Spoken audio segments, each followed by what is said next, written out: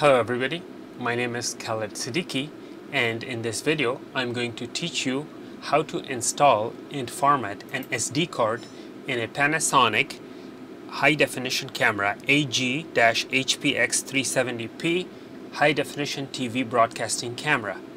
So in order to do this, you have to have a HC high capacity high speed SD card. I have a 32 gigabyte SD card right now that I'm using.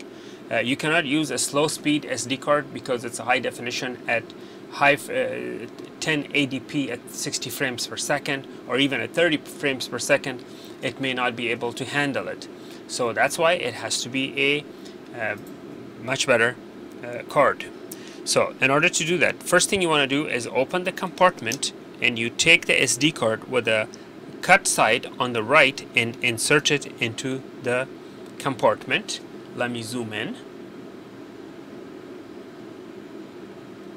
Okay, so you push that in like that and you close it. Once you close it, you turn on the power of the camera. The camera relatively boots up really quickly, so there it is, it already booted up. Now what you need to do is you need to push the menu button once. There you go. You push the menu button once, and then you scroll down and select card functions, select card functions, and then push the roller in. I will show you the roller from a different angle. So basically you scroll this roller, select your desired menu item, and then you push it in. Okay, so let's do that. So I'm going down and there is card functions, which is number 9. Now I'm gonna push it in. Now I get this screen. I scroll down to SD card format and push it in.